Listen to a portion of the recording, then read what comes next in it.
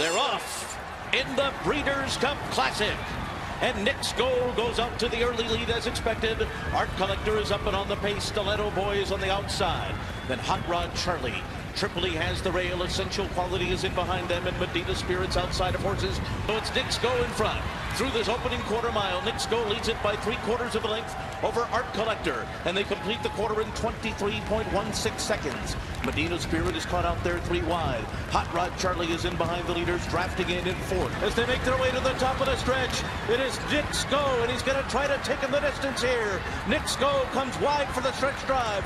Hot Rod Charlie on the inside is second, and then comes Medina Spirit, Art Collector, and Essential Quality into the final furlong, and it is Knicks Go! Knicks Go has a 2.5 length lead. Medina Spirit, Hot Rod Charlie, Essential Quality, Knicks Go, a superstar!